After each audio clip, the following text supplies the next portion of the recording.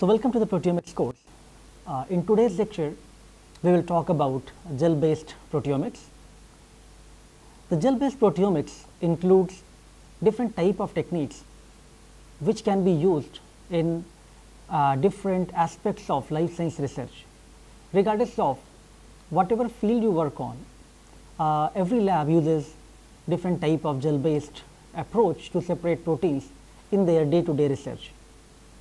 So gel-based proteomics includes different type of techniques such as sodium dodecyl sulfate polyacrylamide gel electrophoresis or SDS-PAGE, two-dimensional gel electrophoresis or 2DE, the advanced form of two-dimensional gel electrophoresis also known as difference in gel electrophoresis or DIGE. Then there are several advancements of it, variations of it, such as blue native PAGE or BN-PAGE. So in the gel-based proteomics, we will talk about different principles involved in operating each of these techniques and their applications. For example, the SDS-PAGE can be used to separate proteins based on their molecular weight. The two-dimensional electrophoresis separates proteins based on both isoelectric point and molecular weight in the two dimensions. The advanced form of two-dimensional electrophoresis separates proteins in such a way so that different type of artifacts and variations from 2DE can be overcome by adding different dyes and mix them together in the DIGE technology. So all of these technologies will be discussed in the gel-based proteomics. In today's lecture of gel-based proteomics, I will give you the concepts of different electrophoresis type for the one-dimension electrophoresis and two-dimension electrophoresis. During this description of two-dimensional electrophoresis, I will give you the workflow of several steps involved in two-dimensional electrophoresis. So let me give you an outline for today's lecture. I will describe about gel-based proteomics, how electrophoresis is used, different type of electrophoresis such as one-dimensional electrophoresis or SDS-PAGE, which is used to separate simple protein mixture. But when you have very complex mixture and you want to separate proteins based on two properties, then you can use two-dimensional electrophoresis. I'll then describe you the workflow of two-dimensional electrophoresis. There are different steps involved and we will walk you through all the steps.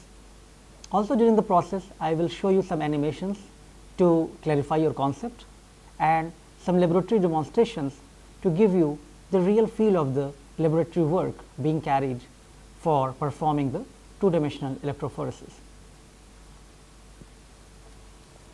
So there are different steps which are involved in analysis of the proteome. As I talked in the previous lecture, that first of all, it's very important to separate the proteins which are present in the sample.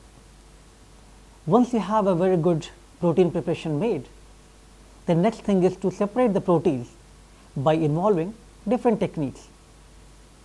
You can use electrophoretic based method such as one-dimensional electrophoresis or two-dimensional electrophoresis, or one can also use different type of chromatography methods to separate the proteins. So in proteomics, you always have various options available to analyze your protein samples.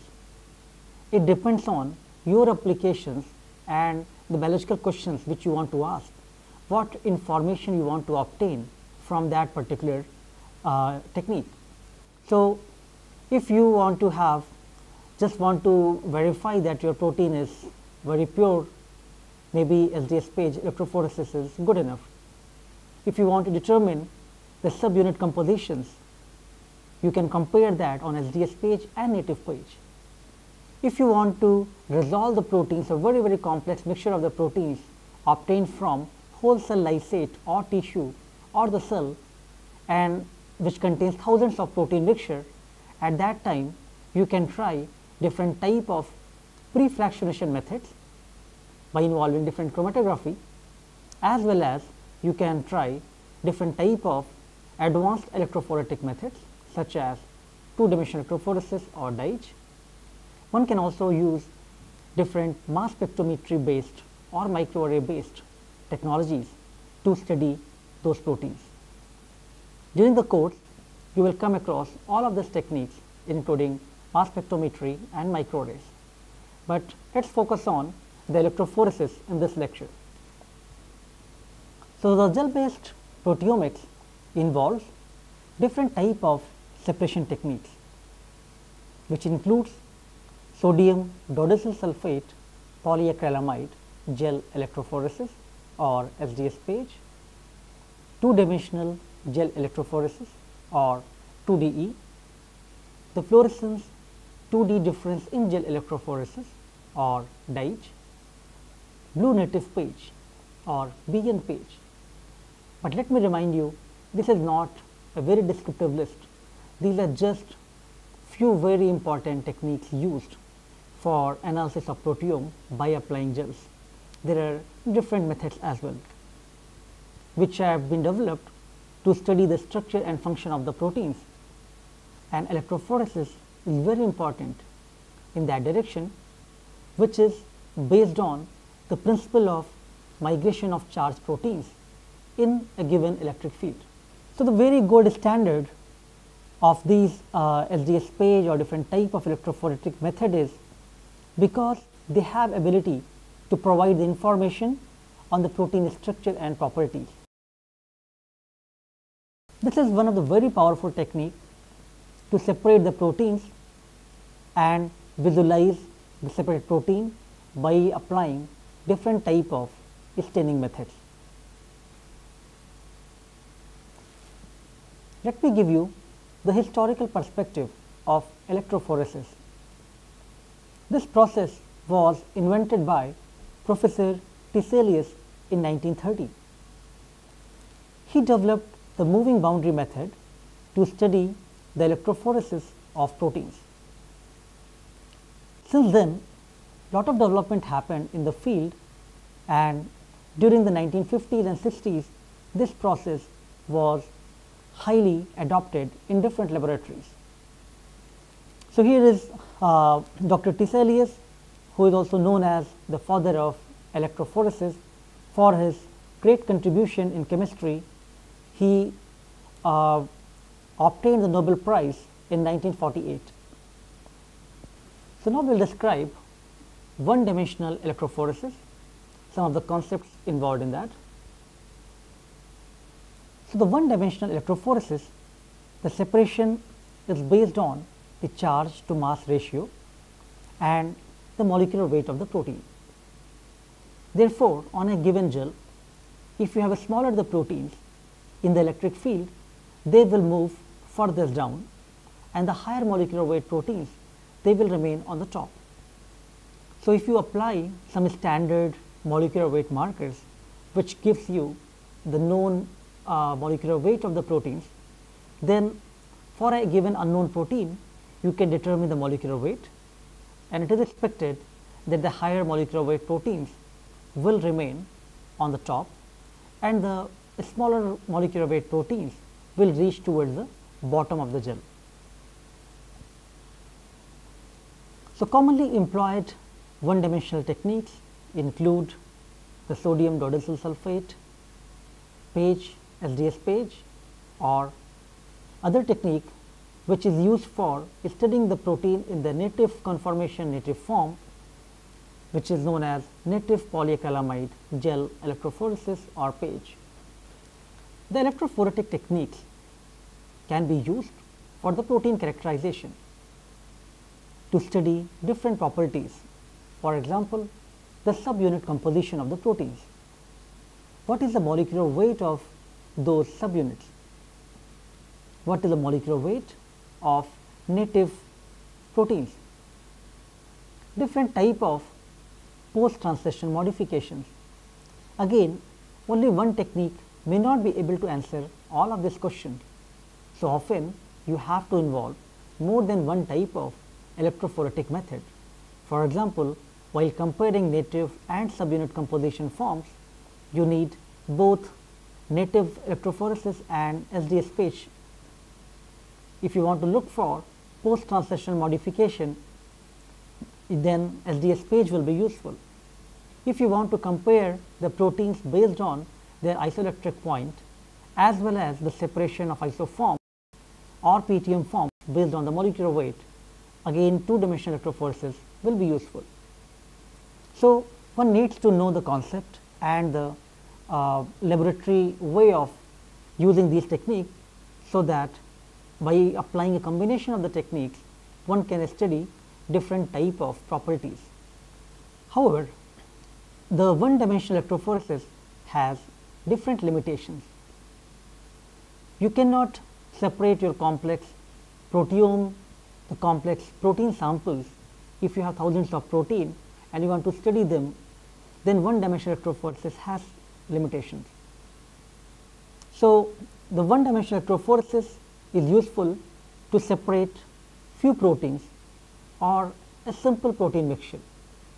But when you are studying the complex mixture, then two-dimensional electrophoresis or dye-etch or with different type of mass spectrometry based methods will be more useful. So if you have very complex samples like cell lysates or you have serum, then separating those and comparing different type of samples on SDS page may not be a very good way. In that case, you should apply different methods. So one-dimensional electrophoresis is very useful and is being used in almost all the laboratories working in the life science area, but it can give you few questions, it can address only those questions. But if you want to get more characterization, then you have to apply different techniques. So to overcome these type of limitations and to obtain the better resolution of protein separation, the two-dimensional electrophoresis was applied. So now let's talk about two-dimensional electrophoresis or 2DE. This technique was earlier used in 1970s. So it has a very long history of being used in laboratories from several years.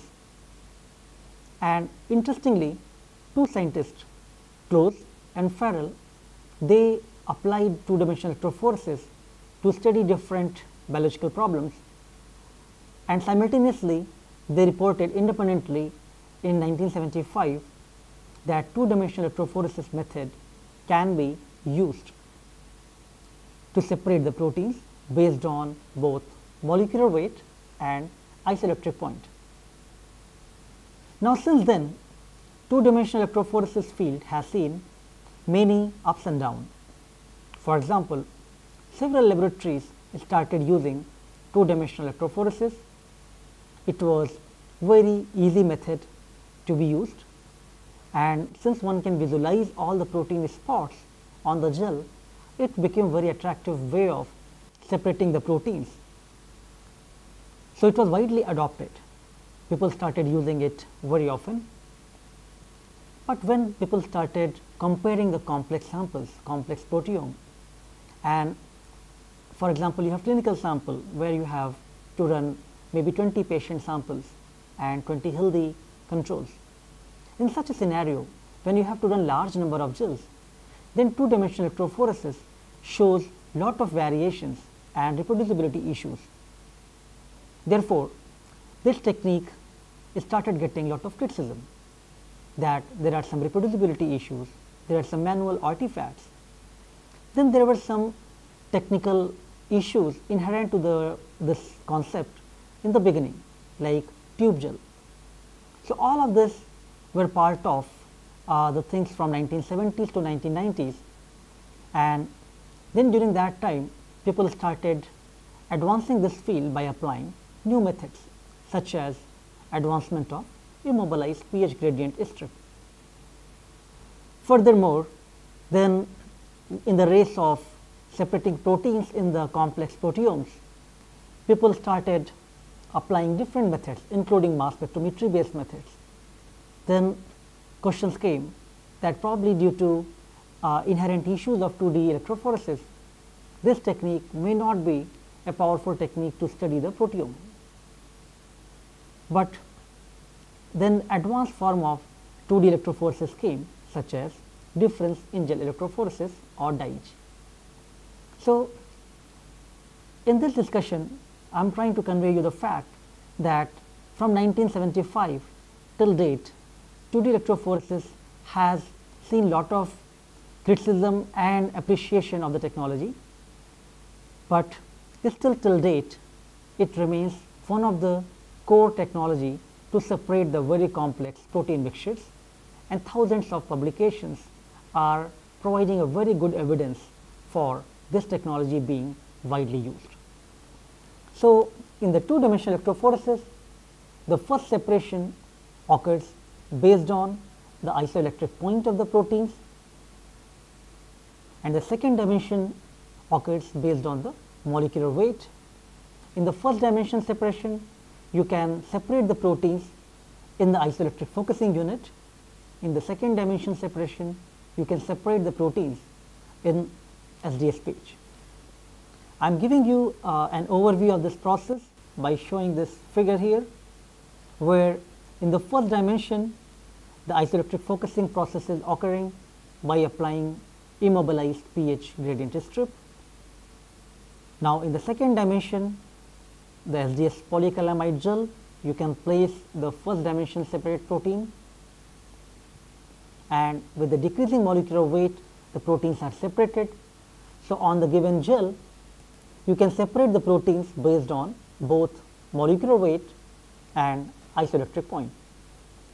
I am showing you an image of two-dimensional electrophoresis gels or 2D gel, where each spot is representing a protein which is separated in this case from a bacterial sample, and each spot already provides you two information about its molecular weight and its isoelectric point. So, two-dimensional electrophoresis remains one of the core technology to study the proteome, and it is applied in various biological applications. It is relatively very easy technique to handle. It is not so costly, it is still very much affordable. So, different laboratories use it widely. It is a very high sensitive method to visualize the proteins. So, as I mentioned earlier, two scientists, Close and Farrell, independently investigated different problems by applying two-dimensional electrophoresis, and in 1975 they reported about this method independently. So, Close, he was investigating the heterogeneity of mouse lactate dehydrogenase isozymes. Independently, O'Farrell was studying the complex proteins which are present in the crude extract of E. coli. Here are these two scientists who developed the two-dimensional electrophoresis method, Professor Patrick O'Farrell and Professor Joachim Close.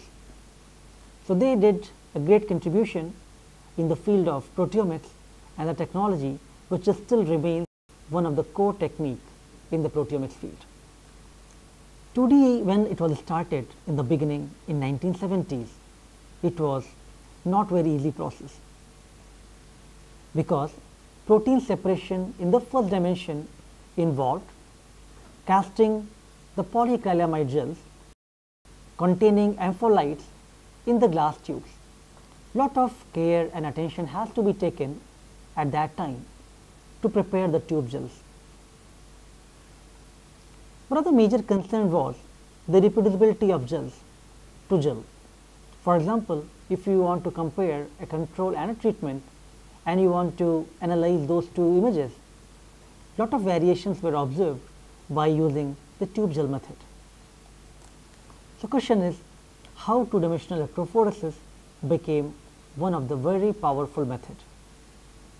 So various advancements took place in the course of two-dimensional electrophoresis. In that optimization and advancement of this technology, different milestone research happened which accelerated the pace of two-dimensional electrophoresis research. For example, the development of immobilized pH gradient strip or IPG strip, that was one of the major advancement in this field. Solubilization of hydrophobic proteins which were difficult to separate on the gel. Then reproducibility also advanced because of advancement in the gel electrophoretic apparatus and gel casting units. Again, lot of companies, manufacturers came into the play and they helped to improve the gel casting and electrophoretic units. Different type of staining methods were developed. We will talk about different type of stains and how they work during the course of two-dimensional electrophoresis workflow, but very sensitive stains spearhead this process to visualize the proteins on the gel. Finally, how to analyze the images obtained from these gels.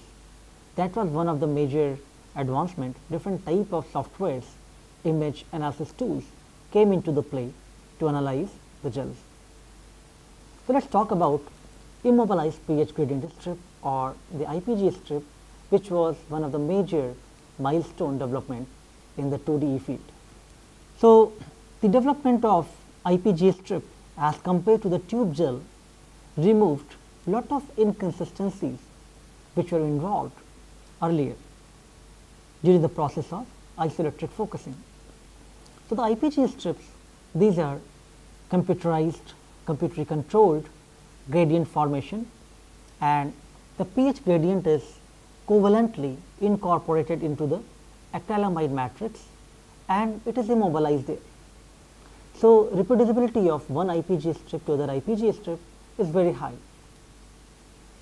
Now they are supplied commercially from different manufacturers and made the 2D process more efficient, and it can be compared inter and intra laboratory worldwide because these are computer controlled gradient forms.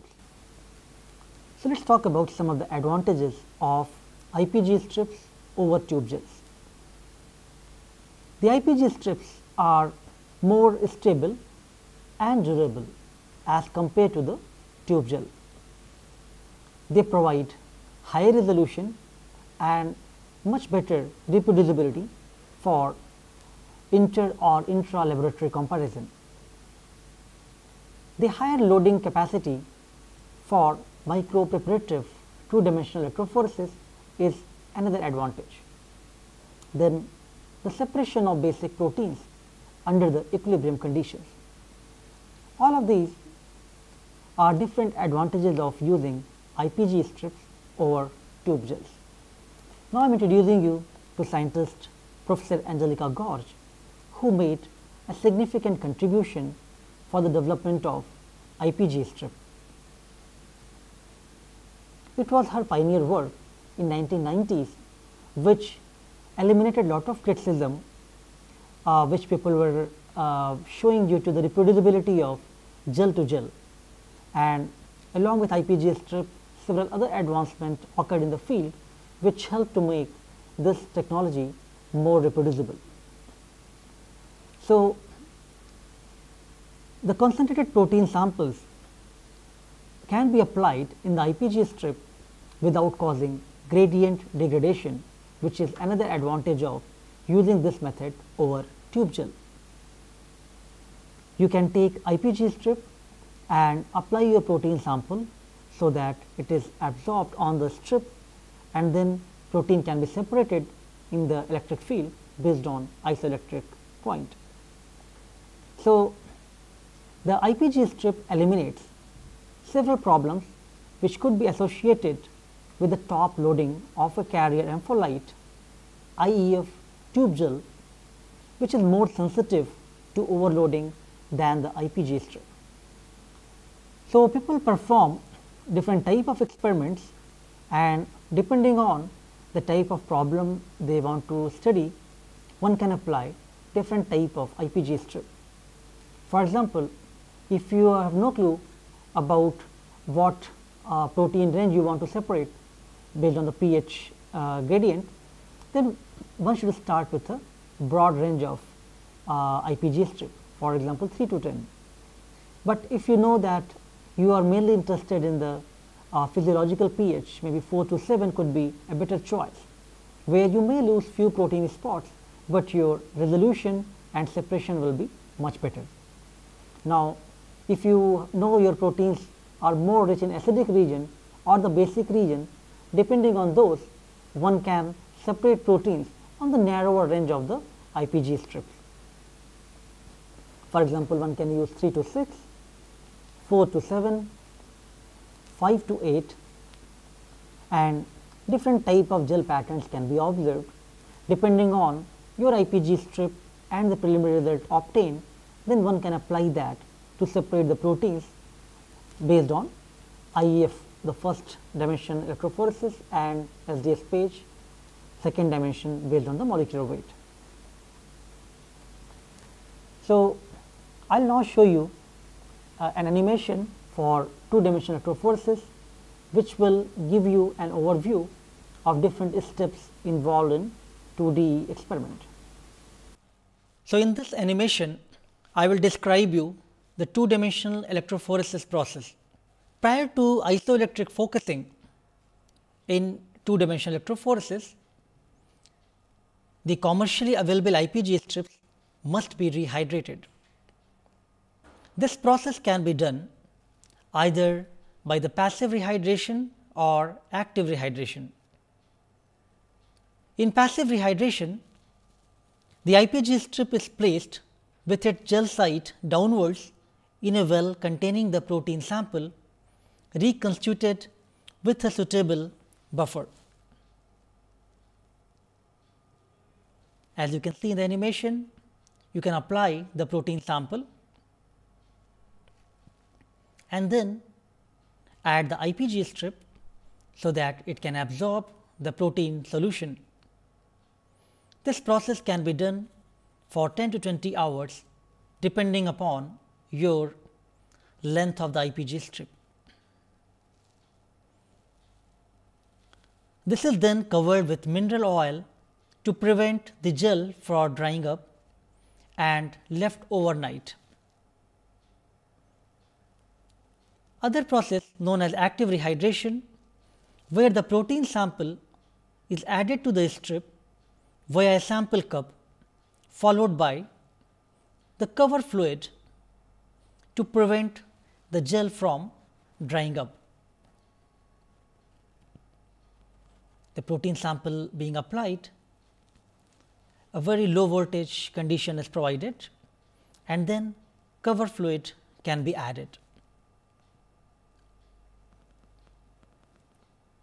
This is then placed in the isoelectric focusing instrument and low voltage is applied. Process can be performed from 10 to 20 hours. These loaded strips are then focused on an isoelectric focusing unit by passing the current. The various proteins of the sample mixture migrate in the electric field and come to rest when the pH is equal to their isoelectric point or Pi. So, they become neutral and are no longer being affected by the electric field. The progress of electrophoresis is monitored by adding a tracking dye, which you can see in the animation moving ahead of the proteins. The IPG strip is then equilibrated in a reducing agent such as DTT, followed by an alkylating agent iodoestramide, which prevents reformation of reduced bonds. This strip containing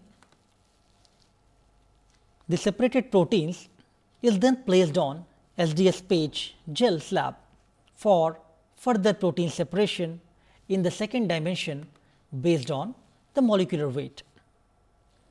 The proteins on the IPGA strip are subjected to SDS page by applying a direct current between 100 to 350 volt depending upon the size of the gel.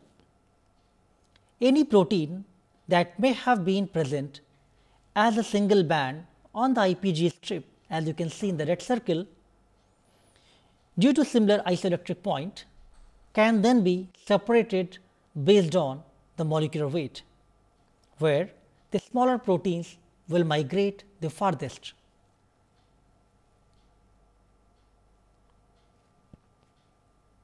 This is view of a sample gel which has been run by two-dimensional electrophoresis and stained with Kumasi blue. Each spot provides the information about the molecular weight and isoelectric point of the protein.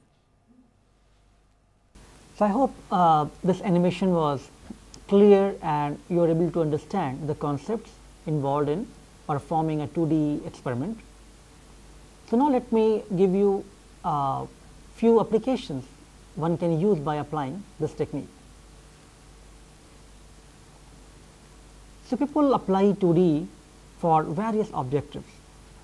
For example, studying the global protein expression.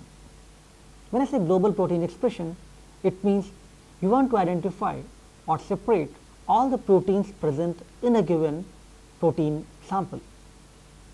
So, if you do not have information about all of the proteins which could be present in your sample mixture, then first of all one need to create that fingerprint or blueprint of all the proteins and use that by the process known as global protein expression.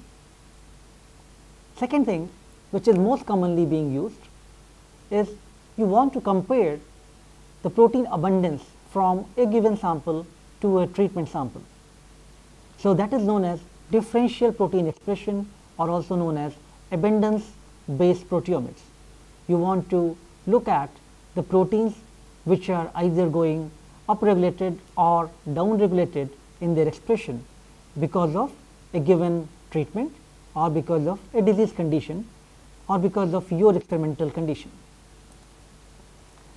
So, in both of these cases, the two-dimensional electrophoresis can be used to resolve the proteins from very complex mixtures. People also used to study different type of isoforms or the post-translational modifications which occur in that process. One of the major advantage of this technique is the visual analysis of proteins. When you stain a gel after the two-dimensional electrophoresis process, then you can see all the proteins spot on the gel, which is not possible from the gel-free approaches such as mass spectrometry. Over there, most of your analysis depends on your spectra and you have to rely on your analysis. In this case here, all the protein spots are already present and you can visualize that, and then you can use each of these spots to further analyze and compare the images. So, the protein profiling, if you want to compare your different sample types from condition A to condition B, you need to solubilize the proteins from the cells and separate all the proteins by applying the pH which is shown here in the first dimension. After that, you need to reduce and alkylate your samples and then separate that in the SDS page based on the second dimension molecular weight. And depending on your staining method being used, whether Kumasi brilliant blue or silver stain, different type of fluorescent stains or autoradiography, you can visualize the protein spots. Now, one can compare these images from condition A to condition B, and if there are some proteins which are different in their expression, those can be the proteins of your interest, one need to analyze that from different type of gels, different replicates, both technical and biological, and then obtain the statistical information for these spots. And if these are significant, then this is the protein of your interest which you would like to identify by using mass spectrometry. So, I am giving you a view of abundance based proteomics or differential expression profiling, where you can separate the proteins and you can compare the abundance of each spot as shown in the 3D views, and then the spot of interest could be trypsinized and it can be identified. The peptide spectra can be generated from mass spec. Now, I am giving you one application example. For example, you want to study the prostate cancer, and you have obtained the serum sample from these patients suffering from prostate cancer, and you want to compare that with individuals who are healthy. So, both the samples, I will talk about some of the details of the separation in the following 2D workflow, and you have also studied different type of protein extraction and depletion of serum in the previous lecture. Now, you can apply those together here, that after obtaining the serum sample, as you have learned in the last lecture, you can deplete those serum to remove the abundant proteins, and then you can separate the proteins on the gel. After obtaining different gel images, you can compare, and if there are some proteins which are showing difference in the abundance based on up or down regulation and the statistical significance, then these are the spots for further characterization.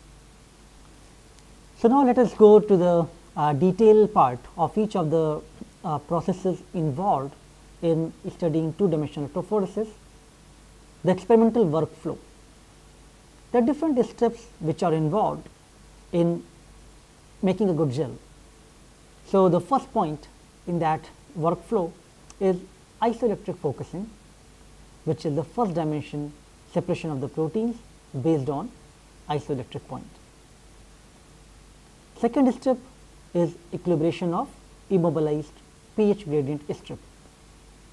When you are running an SDS pH gel, you make your protein denatured, you want to separate that based on the molecular weight, and you heat the samples, you apply different type of denaturant.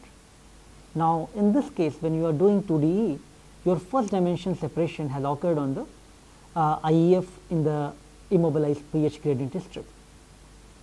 Now, you want to take these strip and want to apply that on an SDS pH gel. You cannot do the heat treatment.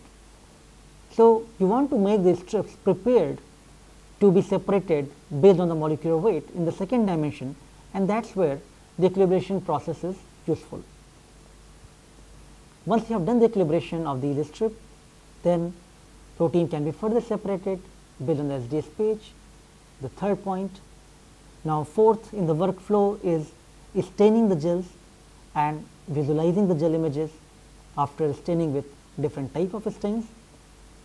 Image analysis, the fifth point, is very crucial because you need to analyze all the protein spots so that the abundance of each of these proteins can be calculated and more detailed statistical analysis can be performed. Once you are confident that these are the proteins which are highly significant, then you would like to pick those spots by a process mentioned in 6th point, which is spot picking. After that, if you want to identify and know that what this protein is, then you need to do the in-gel digestion or enzymatic digestion of these proteins obtained from the gels. Then the last point will be the mass spectrometry analysis, which will be different series of lectures in the other module based on the mass spectrometry.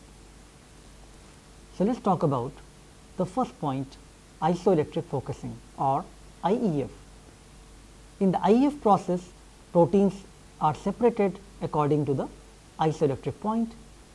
You can take the immobilized pH gradient strip and apply the protein solution on the IPG strip so that protein is absorbed on the strip, and then after applying the electric field, the proteins will migrate according to its charge. When protein is reaching to its isoelectric point, where pH becomes equal to its isoelectric point or pi, then proteins do not move in the electric field because of the lack of charge. So, when pH equals to pi, then protein will not move any further.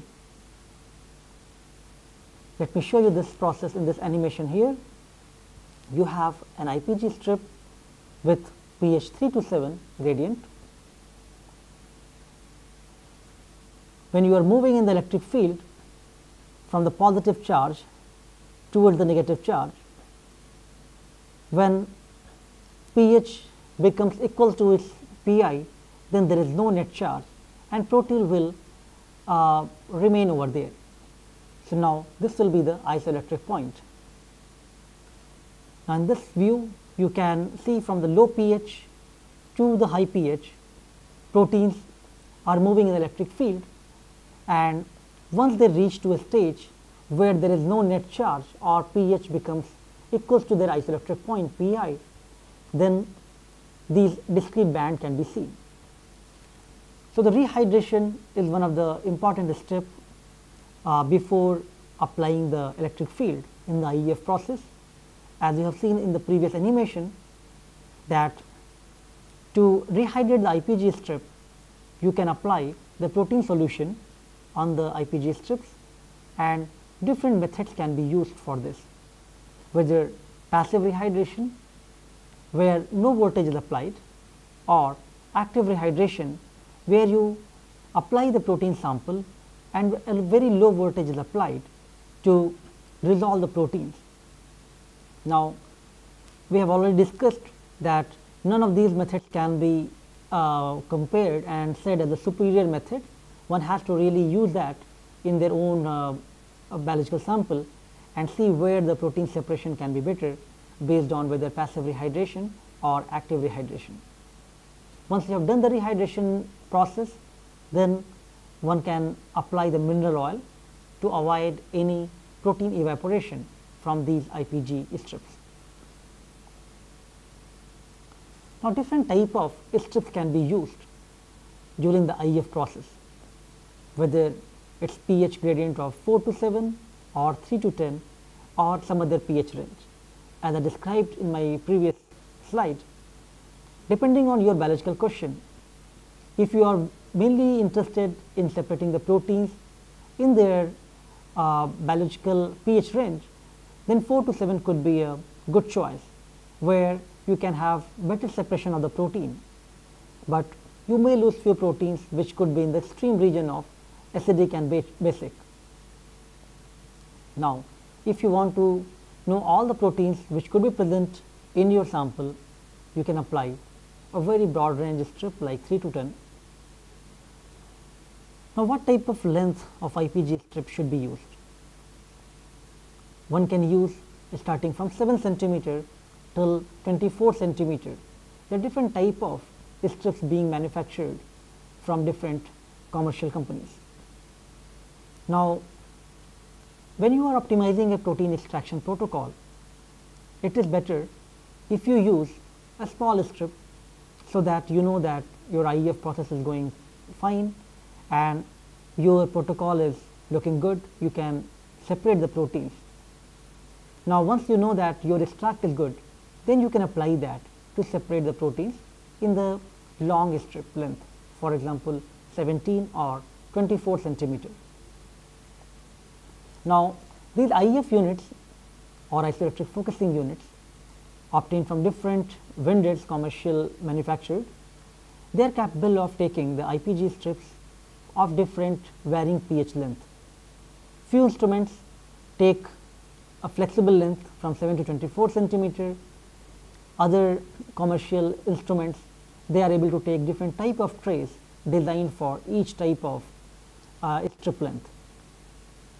Now, depending on your proteins, how much protein sample you have in your protein in the sample mixture, it's always better or good idea to resolve that on the very large gels, for example 18 or 24, should be a better choice. But if you do not have enough protein to separate, then you have to restrict yourself to smaller strips. Or one can still go with a large strip but apply different more sensitive strains. So when we'll talk about different type of staining methods, at that time we'll talk, even if you have low protein, you can separate on the large gels, but then apply more sensitive stain such as silver or cyproruby. But overall, the large gels are recommended for doing any type of differential proteomic analysis when you want to compare your controls and treatment spot. But handling the large gel is very tedious. So I'll show you some lab demonstration, the video for that, so that you can be well prepared to perform these experiments in your lab. These are some recommendations for how much protein one should load on the IPG strips. For example, if you have a small strip like 7 centimeter length, you can apply between 100 to 300 microgram of protein, and maximum volume could be 150 to 160 microliters. Usually Kumasi stain is a good choice, and if you have Kumasi stain, you can stain that with this much protein. If your protein sample is having very less amount of protein, for example 10 to 100 microgram, at that time you have to apply the sensitive stains such as silver or cyproruby. One can also apply the large strip like 17 centimeter or 24 centimeter strip, but then you have to increase the protein amount to be loaded and separated on the IPG strip. For example, between 250 to 1000 microgram of protein can be loaded on the large strip, and one can visualize that by using Kumasi stain. Total reaction volume should not be more than 350 microliters. But if you do not have too much protein present in your sample, then still you can apply this method. You can apply the large strip, but then you have to stain with silver or cyproruby. In that case, you can load between 100 to 1000 microgram of protein. So I will give you the laboratory demonstration of isoelectric focusing, so that you can be very clear about different intricate steps involved in performing IEF. Isoelectric focusing. This process involves two major steps: rehydration of the IPG strips and focusing of the rehydrated strips. IPG strip rehydration. Clean all the apparatus thoroughly before use to avoid any contamination.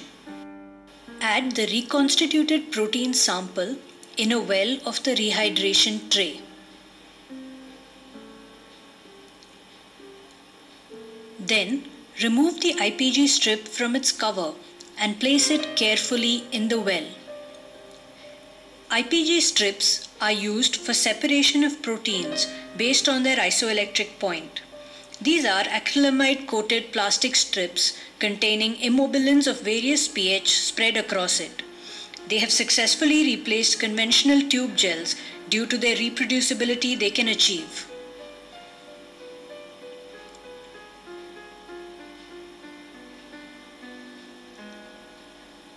After around 30 minutes, pour some mineral oil over the strip to prevent it from drying up.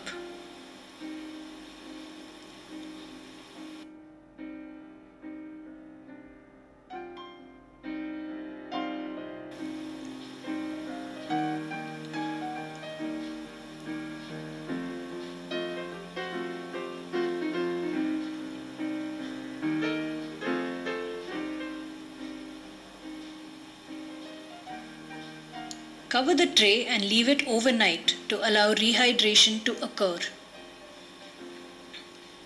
Isoelectric focusing. Initialize the instrument and clean the surface well with a dust-free cloth.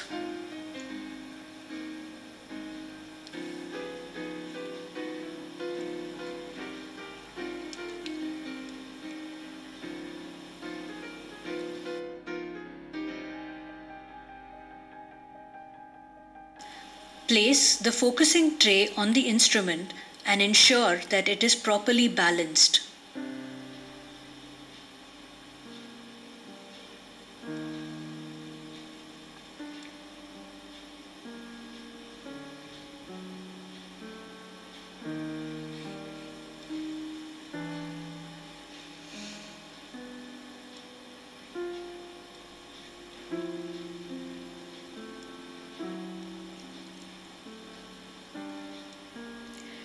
Cut the paper wicks required for focusing to a suitable length and wet them with a small amount of water before use.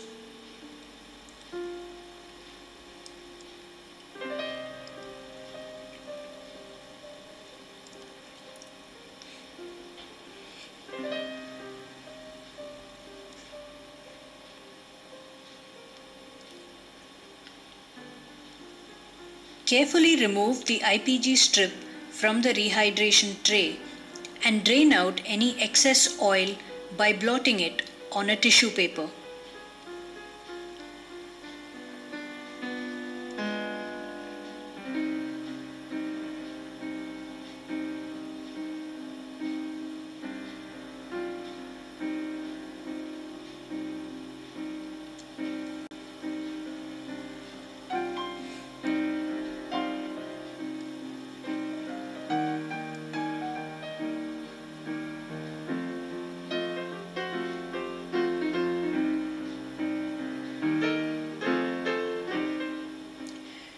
Place the strip in the focusing tray and immerse it with mineral oil.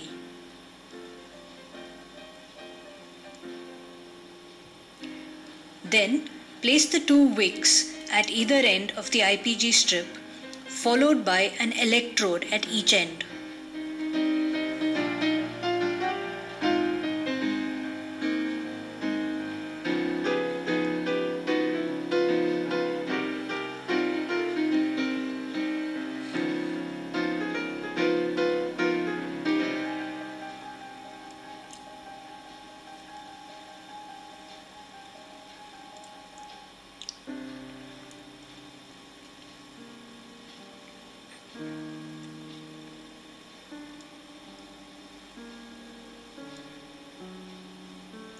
Fill all the adjacent wells with mineral oil to ensure uniform current flow.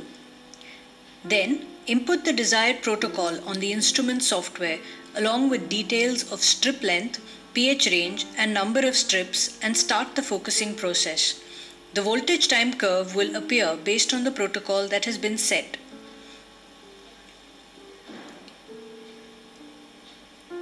Protein separation occurs on the basis of net charge of the protein. Proteins will migrate along the strip and come to rest at a point when their net charge becomes zero, known as their isoelectric point.